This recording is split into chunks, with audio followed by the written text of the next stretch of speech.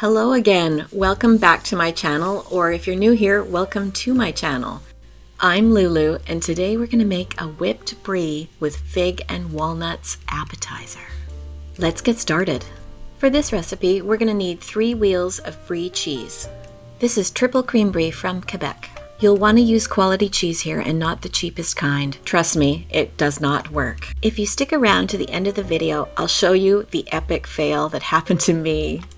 So we're going to unwrap the cheese and then cut the rinds off.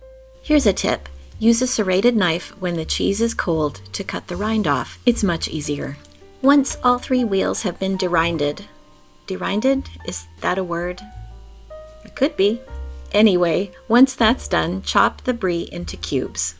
It doesn't need to be perfect. Large chunks will work just fine. This really is an easy appetizer. It only takes 15 minutes. And there's no cooking involved. All you need is a stand mixer. I'm going to add that cheese to the bowl of the stand mixer, and then using the paddle attachment, we're going to beat the cheese for 10 minutes. We want the cheese to look light and fluffy like buttercream frosting. So set a timer for 10 minutes, walk away, do other things, contemplate your life, and when you come back, you'll have a delicious whipped brie. Honestly, I didn't think my poor rickety table was going to make it. After 10 minutes, the cheese looks light and fluffy and gorgeous. Now we're going to put the appetizer together.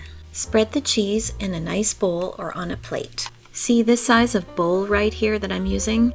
The recipe makes enough for 2 of these. So you could make one this way with the fig and walnuts, and you could make a second one a different way. For example, maybe a cranberry spread with some chopped hazelnuts. I'm going to spread on some of this fig jam. You can put on as much as you like. That looks good to me. And finally, top with chopped walnuts. Serve with plenty of sturdy crackers or baguette slices. And here it is, whipped brie with fig and walnuts. Okay, if you've made it this far, it's time to show you my epic fail. This is what happens when you use a cheap store brand brie and then you use the wrong tool to try to make it. I also learned that the brie won't whip together properly if you don't have enough of it, and that's why you need 3 wheels. You can find the full printable recipe on my website. The link is in the description box below. If you liked or learned anything from this video, please do like and subscribe. It really helps me out. Thank you for taking the time to watch today. Have a good one.